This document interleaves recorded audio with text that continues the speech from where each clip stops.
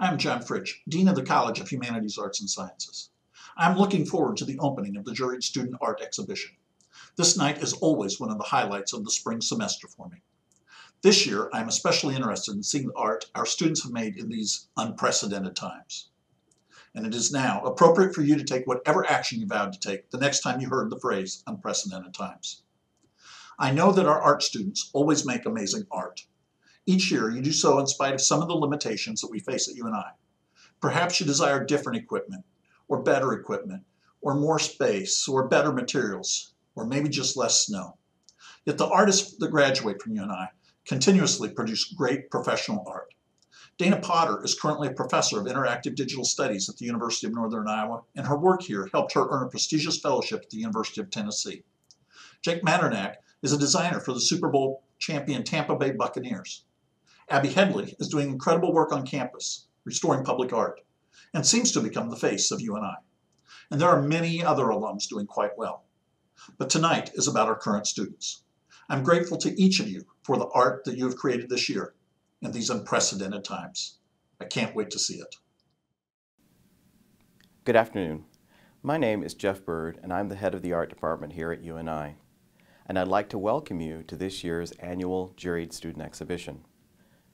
Normally, we would all be gathered together in the Kamerick Art Building and in the Gallery of Art to look at some amazing work done by our students here in the Department of Art.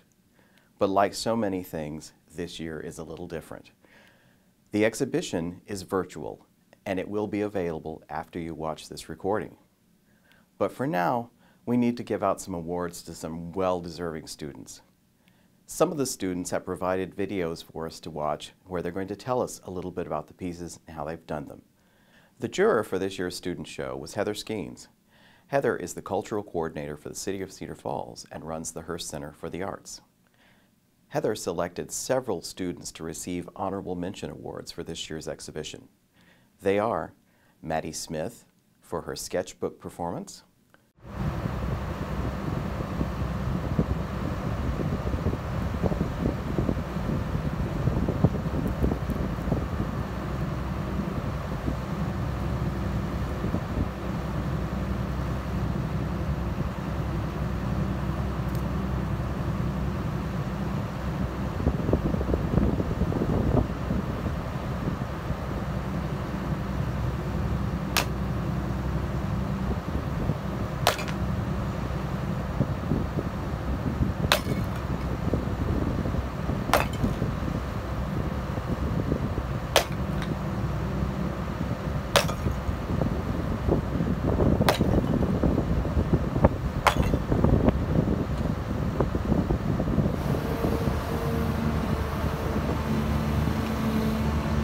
Barbara Lynch for Ichabod and Clarence,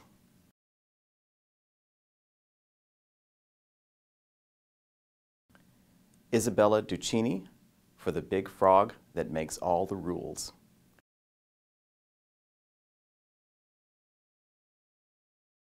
and Amelia Gotera for Milk Bath 2.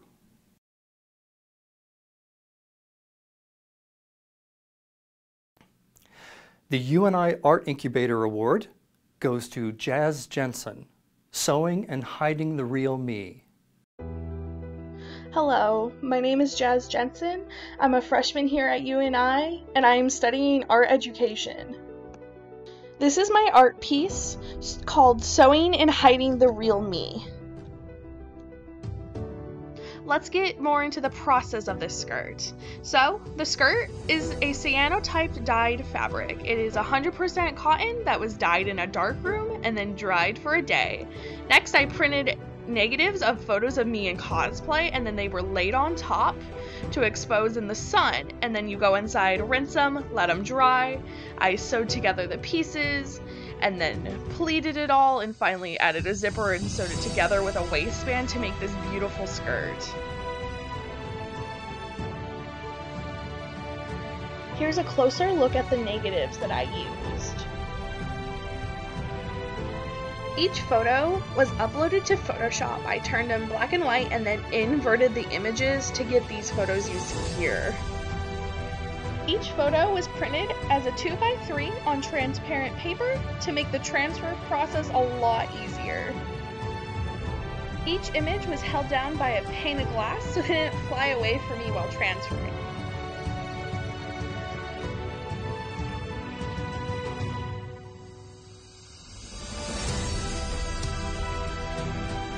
From dyeing the fabric to dry time, to printing, more drying time, sewing, and cleanup, this project took me about 15 hours to complete.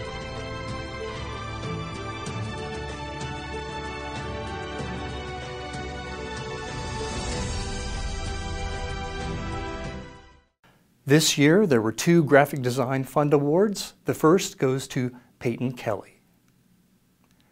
The second goes to Rebecca Nielsen. This next award is sponsored by the Friends of the Permanent Art Collection and Gallery. This year, they've awarded 2 prizes. The first goes to Jessica Vasquez for Essential. Hello, I'm Jessica Vasquez. I am a junior here at the University of Northern Iowa, majoring in BFA Painting, Art Education, and minor in Spanish. So my piece Essential was created when COVID first started. It was a very weird time for many of us, and it was also the time when UNI students just got, sent home because of everything that was going on. So with being sent home, I needed to learn how to use the materials that were already there. So I used pre-made canvases because I didn't have a studio to make any. I used newspapers that came in from the mail, and I used acrylic paints that have been stored in my closet for I don't know how long. But even though it was a very hard environmental switch, I can say that I definitely made it work. This piece pretty much expresses how I felt during the beginning of COVID, and I used a lot of symbolism to do so. During this time, I just felt very isolated at home because all I did was watch endless TV and I ate all the time. The collage food on the floor symbolizes how much I was eating, and I just couldn't help it because all the things I used to do weren't an option anymore. I also feared going outside at all. The toilet paper in the closet also represents the need for toilet paper and how lucky you were if you even had any, because you just could never find them in stores, at all. On top of that, I also focused on individuals who were out during this time, and those are essential workers. While this whole crisis was going on, essential workers didn't have a choice. They either went to work or they lost their jobs. And I know this because my parents are essential workers and I constantly feared for their health. Essential workers need to be thanked, and they need way much more recognition because they kept us going during these hard times. Many of the businesses I painted outside of the door are also fast food chains, which we really relied on for food for quite a while. But 2 are more specific: Osceola Foods and DHL, which are the factories my parents have been working at for years and through all of COVID. Lastly, shoes hanging from the telephone wire have represented so many things growing up. But in this specific painting, it is a timestamp for this insane event we are still fighting through.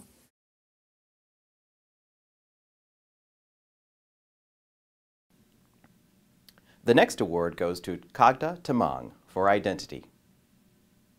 Hello, I'm Khadga Tamang. I'm a former Burmese refugee. I spent 19 years in the refugee camp, which is located in eastern part of Morong, Nepal. Currently, I have been living in the United States for 7 years.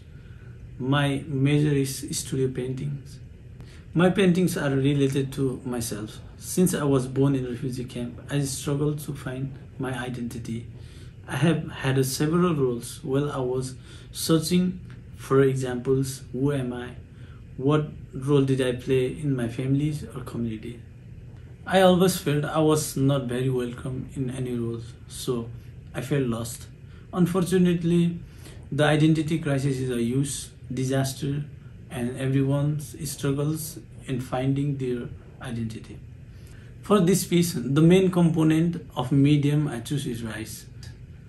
I have been evidence of hunger and starvations while I was in the refugee camp. So rice played a major role while I was searching for my identity. While talking about the process, I toasted rice till it was burned. Different toasting duration changed the color. I picked the 3 stages of colors: white, brown, and black as coal. Coal represents the death of anything that once had a life. I feel that I'm in the long-term process of toasting my life with these postmodern communities.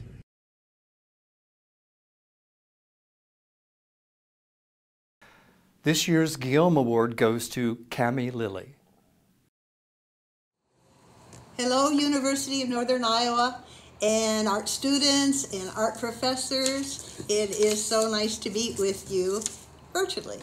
My name is Jacqueline, and my father and mother were Harry and Rita Guillaume, and they were dreamers. They were both dreamers, my dad particularly. 30 years ago when he passed, my sister, Darlene, and I, and Mom, wanted to remember him somehow. And so that was the birth of the Guillaume Award. And this award we called it the Dad's Dream Award. And truly, I think it still is after 30 years. It was a pleasure to read all the applications, and I you're all wonderful. Keep up the hard work and do your art because it's terrific. One person we felt exemplified perfectly the spirit of this award. And so for this year, Cami Lilly, we congratulate you on your selection. And I just so wish I could see the evolution of your project. It's so wonderful. My father, if he were here, he would be knocking on your door and saying, "Do you need any help?" He loved to work with wood. Anything with wood he loved. And so I think another person who was very, very taken with your application was my son Paul Keelan. He lives in LA, and he is an actor, and he had some pretty nice words, and I'd like to just read those words to you. He said, "I'm drawn to Cami's artistry. I love that she is creating a space that will be used for so many different purposes, performances, videos, and installations. I love the permanence of the structure that will be built to house all these creations. She seems to me to be a healer, using her artistry to heal and share and be of service to others through sharing her art. I am also drawn to her vulnerability and bravery in exploring the fragility of her family structure and the impact it has had on her." So bravo, Cami, and see you sometime, I hope. Thank you. These next awards are sponsored by the UNI Department of Art. The first award goes to Ezra Solheim for Family Caricature.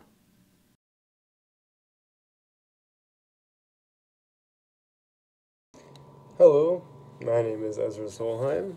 I am a freshman here at UNI, and I am an art studio major.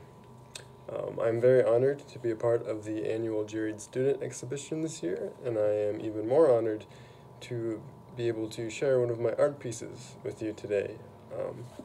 So yeah, here is that piece. Probably won't be able to see it too well. You can kind of see it. You get the idea. It is called Family Caricature, and it is a caricature of a family. So pretty self-explanatory there. For those of you who are not familiar with the caricature, it is basically a portrait, only the subjects of the portrait, the people, their elements of their faces are exaggerated to, I don't know, sort of, it's usually meant for like a kind of a comedic purpose. Sometimes it can be a little grotesque. You'll see a lot of politicians nowadays have caricatures, and it's usually just to poke fun, mostly. So yeah, it's just pretty fun way of creating a portrait, a likeness, if you will. So yeah, anywho, I actually made this caricature for my girlfriend and her family this as a gift this past New Year's. This specific caricature took over 40 hours to complete, I think. Yeah, about that time. It's pretty long. It is completely digital also. I just use my iPad and this neat little app called Procreate. which is just like an art app, essentially. So, yeah, to be honest, the whole process of making this was not anything too spectacular or out of the ordinary for a drawing. The steps include gathering references, creating sketches, finalizing those sketches, adding color, shading, little details, those kind of things. It's nothing too grand, to be honest. Probably the most important step, though, is the beginning, gathering references and establishing like what will be exaggerated is like very, very crucial. So you could, like, I don't know, for this instance, you'll see I mainly exaggerated, I guess, like the form of the face, the smiles. There's very specific elements just in each face, really, that when exaggerated can produce almost a better likeness than if it wasn't exaggerated. So, yeah, it's usually just really lighthearted, kind of fun.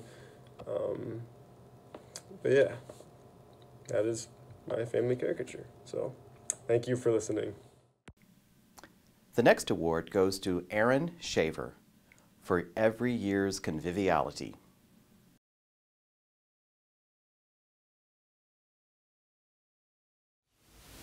Hello, my name is Aaron Shaver, and I'm in the BFA program for painting at UNI.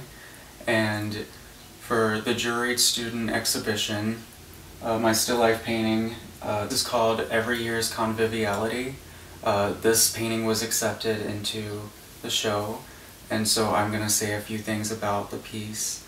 And so starting off with what was the process of this painting. The first thing was to set up the still life. All of the objects that you see in the painting were set up and painted from life. This specific painting is the fourth in a series that I had started last semester, and this is one of the more complex still lifes that I had begun to build toward. And my initial idea for this still life was to build up some sort of a landscape, but I wanted it to be festive as it was around the holidays and winter break. And so I used these miniature gift boxes, these really iridescent, shiny boxes, and I used these ribbon bows too. I use shiny, colorful objects because I'm interested in the way that light plays with these different objects. I really enjoy getting close up to the items. I like to go up to the surfaces and really look at the surface and into the surface to be able to sort of understand, and it's almost like each item has its own way to tell a story based off of how these interactions with light and color happen. And this could lead the viewer to believe that there's something truly happening within the still life, and that it's not just sitting still. And so this is what I strive to do when I set up a still life. I would like to thank the juror for the opportunity to showcase my piece in the exhibition and for the opportunity to win an award. Thank you. And finally, the next award goes to Ryan Jones for Reaganomics.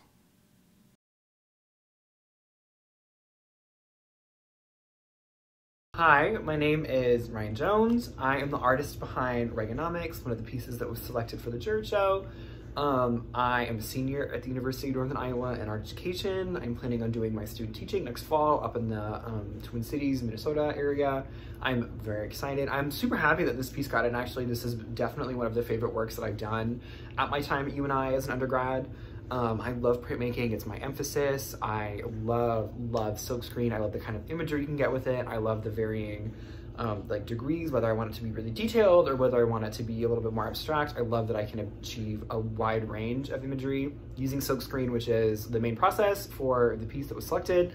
There is a lot of collage elements in it as well. I love gluing things to other things and seeing what happens. There's a ton of collage, there's a ton of silkscreen. There is a little bit of acrylic in it in terms of, I did use some for the background, which is kind of obscured by the big, everything else it is acrylic paint, but my predominant method of working is silkscreen. A lot of the ideas I was having as I was making the work comes out of this really big want and desire to see more queer history, queer iconography, more present in mainstream. And I think especially as the queer movement has kind of come out of the 60s, 70s, 80s ideas of liberation and kind of more into assimilation by mainstream culture, I really want to bring it back to that big idea of these people are the reason why I'm here today. These people are the reason why, I'm not in some god-awful mental institution and I get to live with my fiance and have a happy life. I think it is really important to bring attention to the history, the people, the stories, the people that tried to oppress queer people, which is why Ronald Reagan is a very prominent figure in the work. And then throughout the background, there are other people, people that were coming out of the ball culture in New York. Tammy Faye is one of my personal idols, as well as I think one of a very interesting queer icon that I love to talk about and use her a lot in my work. There's a ton of Andy Warhol stars, Candy Darling, Jackie Curtis, all these other really important queer people that kind of gave rise and created space for the queer icons that we currently enjoy in 2021. The final award is from the UNI Office of the Vice President and Provost, and it goes to Brianna Pruitt for self-portrait.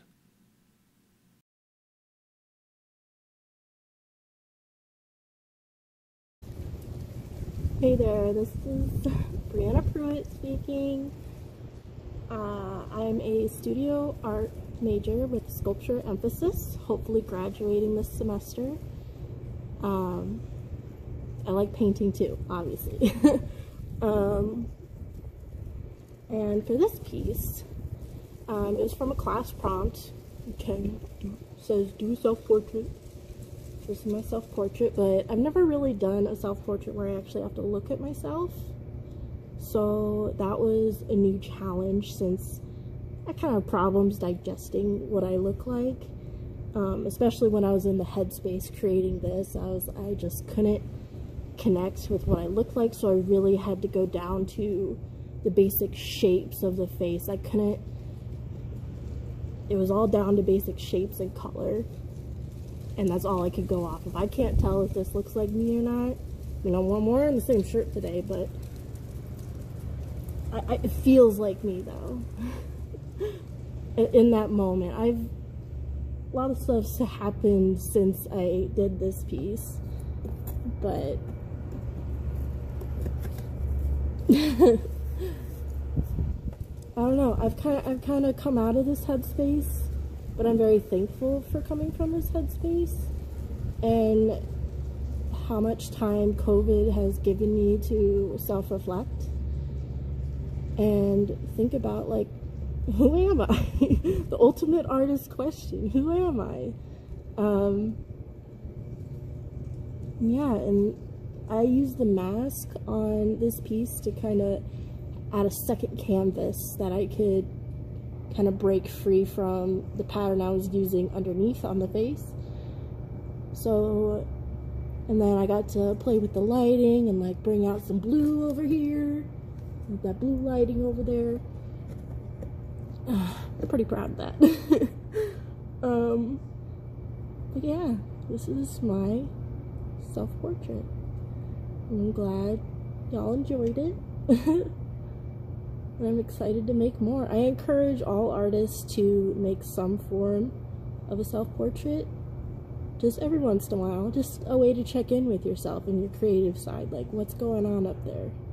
Sometimes we need that little bit of extra time and energy just for us.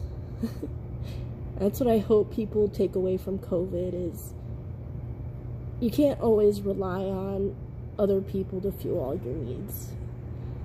You need to have a piece of yourself too that you can hang on to and nourish whatever part of you that may be, and in whatever form that turns into, whether it's oil painting, self-portrait, or scribbles in a sketchbook. I do a lot of those too. Anyway, thanks for listening. Have good days. Thanks again for joining us for tonight's award ceremony. I hope that you'll take some time and look at all of the works that are in the digital exhibition that's available now. We look forward to seeing you in person and in the gallery next year.